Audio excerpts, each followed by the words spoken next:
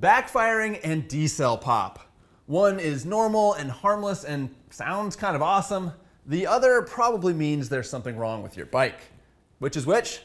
Let's open up the shop manual and find out.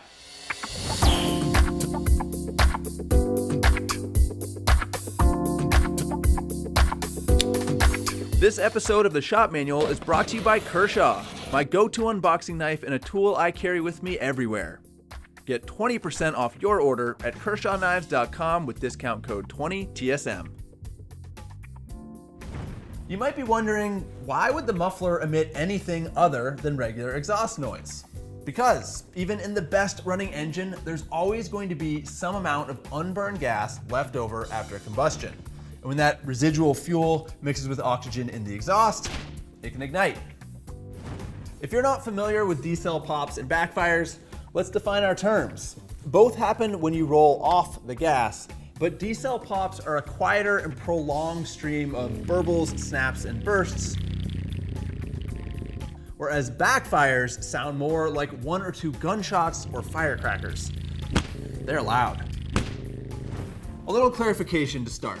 Decel pop, backfire, flames shooting out the exhaust, and the like are all technically an example of what's called an afterfire, since they occur after the combustion chamber.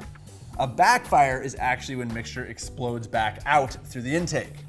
True backfires are very rare, and that's a good thing because a backfire can blow the throttle body off the back of the cylinder and even light your air filter on fire. In fact, some OEM air filters have a heavy metal screen on the engine side to suppress flames, just in case. So true backfires are bad. And afterfires, which we commonly call backfires, are usually bad as well since they only occur when some aspect of your bike's tuning is out of whack. It might be a faulty injector or a clogged carburetor jet or some other issue that's causing your bike's air-fuel ratio to be excessively rich or lean. It could also be bad ignition timing or cam timing or an air leak or any number of other things. But basically, if your bike has started backfiring, it's crying for help, and you should figure out what's going on before something gets damaged. Decel pop, on the other hand, is perfectly normal. Modern motorcycles even promote combustion in the exhaust so that unburned hydrocarbons don't end up in the atmosphere. They have emissions equipment that feeds fresh air into the exhaust port to help ignite residual gas. But with a stock exhaust, there's a catalytic converter and baffles and all kinds of restrictions that suppress the sound of that combustion so much that you don't really hear anything. However, when you install a high-flow aftermarket exhaust, be it a slip-on or a full system, those decel pops are going to be a lot more noticeable because there's less muffling the pops and bangs that were already there.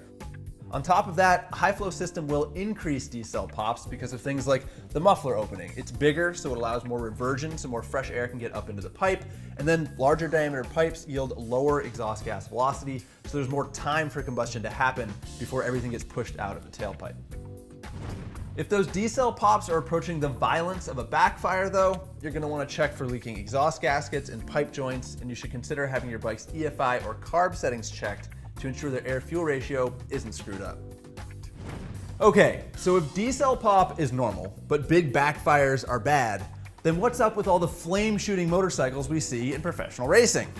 Well, in racing, tailpipe emissions in miles per gallon take a backseat to horsepower and drivability. And it's not uncommon to maintain some fuel flow even when the throttle is closed because it helps smooth out initial throttle pickup. That means you've got an abundance of unburned gas and an exhaust system that's about as wide open as a hallway, and that is a perfect recipe for a flame show. To recap, decel pops are normal and nothing to worry about. As far as backfires go, unless your bike has been modified and professionally tuned, if it's shooting flame out the tailpipe and sounds like gunshots, that suggests all is not well with your bike setup.